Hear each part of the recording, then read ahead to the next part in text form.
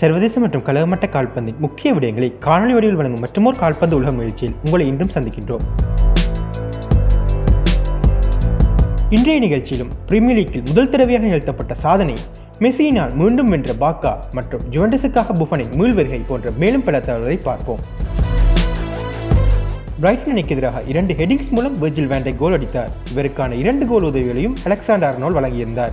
இப்போட்டியில் சிவப்பு அட்டை காட்டப்பட்டது மூலம் 2012க்கு பின்னர் சிவப்பு அட்டை காட்டப்பட்ட லிவர்பூல் கோல் காப்பாளராக அலிசன் மாறினார். இம்முடிவின் மூலம் லிவர்பூல் வீரர்கள் தாங்கள் 1987 பெற்ற தொடர் 31 தோல்வியில்லா முடிவு சாதனையை சமன் செய்தனர். 17 வருடங்களுக்கு பிறகு செல்சியின் சொந்த மைதானத்தில் வைத்து செல்சியை வீழ்த்தியுள்ளது வெஸ்டாம். தனது முதல் பிரீமியர் லீக் போட்டியில் விளையாடிய வெஸ்டாமின் கோல் காப்பாளரான 33 வயது நிரம்பிய மார்டின் இப்போட்டி முடிந்த பின் பார்வையாளர் அரங்கில் இருந்த தன் தந்தையிடம் சென்று உணர்ச்சிபூர்வமாக அழுதார். 2003க்கு பின்னர் ஒரு பிரீமியர் லீக் போட்டியில் முதல் தடவையாக செல்சி ஃபவுல் ஒன்றையும் செய்யவில்லை. நியூகாஸ்லுக்கு எதிரான போட்டியை மான்செஸ்டர் சிட்டி சமன் செய்ததன் மூலம் முதலாம் இடத்தில் இருக்கும் லிவர்பூலுக்கும் சிட்டிக்கும் இடையிலான புள்ளி வித்தியாசம் 11ஆக அதிகரித்துள்ளது. இம்முடிவினால் தொடரின் முதல் வாரத்தில் ஆர்சனலுக்கு எதிராக தோற்றதன் பின்பு தொடர்ச்சியாக 6 சொந்த மைதானத்தில் நடைபெற்ற போட்டிகளில் எதையும் நியூகாஸ்ல் தோற்கவில்லை. உனை எம்ரியை நீக்கியதன் பின்பு புதிய முகாமையாளரான ஃப்ரெடி உர்ஜோம்பிக்கின் கீழ் இப்போட்டியை விளையாடியது ஆர்சனல். எனினும் புதிய மாற்றமும் பெரிதாக ஒரு நன்மையும் செய்யவில்லை. காரணம், 19ஆம் இடத்தில் இருந்த நோர்விச்சுக்கு எதிரான போட்டியை சமன் செய்தது ஆர்சனல். கடந்த 8 போட்டிகளில் ஒரு போட்டியை கூட ஆர்சனல் வெற்றி பெறவில்லை என்பது ஆர்சனல் ரசிகர்களுக்கு ஏமாற்றமான செய்தியே. மிங்ஸினால் அடிக்கப்பட்ட கன்னி கோலி மூலம் மான்செஸ்டர் யுனைடெடுக்கு எதிரான போட்டியை அஸ்டன் வில்லா சமன் செய்தது. இதன் மூலம் ஓல்ட் ட்ராஃபர்டில் 2009க்கு பின்னர் அஸ்டன் வில்லா யுனைடெட்டிடம் தோல்வியடையவில்லை. மான்செஸ்டர் யுனைடெட் பிப்ரவரியில் தொடர்ச்சியாக 3 கிளீன் ஷீட்டுகளை வைத்த போதும் இறுதியாக நடந்த 25 போட்டிகளில் வெறும் 2 கிளீன் ஷீட்டுகளை வைக்க முடிந்தது. கடந்த வாரம் நடந்து முடிந்த பிரீமியர் லீக் தொடரின் இணைய போட்டிகளின் முடிவுகளையும் புள்ளிப்பட்டியலையும் இப்போது பார்ப்போம்.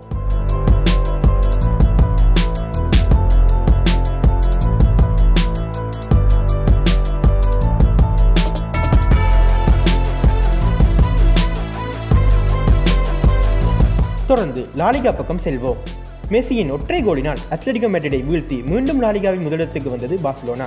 இதன் மூலம் தனது கரியரில் 30 கோல்களை மெஸ்ஸி அத்லெட்டிகோ மேட்ரிடுக்கு எதிராக அடித்துள்ளார். இது ஒரு அணிக்கு எதிராக அவர் அடித்த 2வது அதிகூடிய கோல்களாகும். இத்தோல்வியிலிருந்து அத்லெட்டிகோ மேட்ரிட் 2010 பார்சிலோனாக்கு எதிராக தொடர்ச்சியாக 19 லாலிகா போட்டிகளில் வெற்றி பெறவில்லை. அக்டோபர் 5ஆம் தேதிக்கு பிறகு முதல் தடவையாக லாலிகாவில் ரியல் மேட்ரிட் முதல் 11 அணியில் இடம் பிடித்தார் பேல்.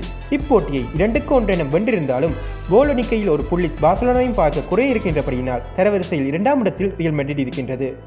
லாலிகா தொடரில் கடந்த வாரம் நடந்து முடிந்த இணைய போட்டிகளின் முடிவுகளையும் புள்ளிப்பட்டியலையும் இப்போது பார்ப்போம்.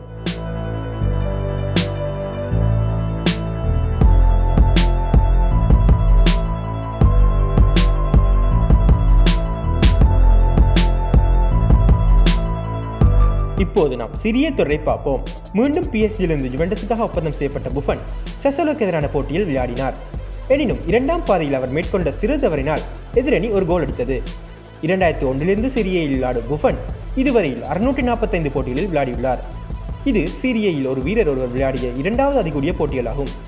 இதில் சுவாரஸ்யமான விஷயம் என்னவென்றால், எதிரணியின் கோல் காப்பாளர் டுராட்டி புஃபன் சீரியையில் தனது முதல் போட்டியை விளையாடி 11 நாட்களுக்கு பிறகே பிறந்துள்ளார். இப்போட்டியில் பெனால்டி மூலம் ரொனால்டோ ஒரு கோல் அடித்த போதும் அவர் அடித்த மற்றைய கோல் ஆஃப்சைட் என நிராகரிக்கப்பட்டது. இது இவ்வாறு இருக்க, பிரெஞ்சு லீக்கில் PSG-க்கும் மொனாக்கோக்கும் இடையே திங்கள் அன்று நடக்கவிருந்த போட்டி சீரற்ற காலநிலை காரணமாக தள்ளி வைக்கப்பட்டுள்ளது. தொடர்ந்து நாம் சிறிய தொடரின் ஏனைய முடிவுகளையும் புள்ளி விவரங்களையும் பார்ப்போம்.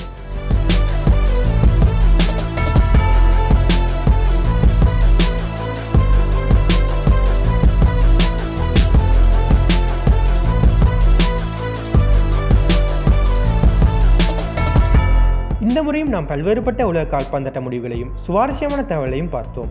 அடுத்த வாரம் இதேபோல் மேலும் பல தகவலுடன் உங்களை சந்திப்போம்.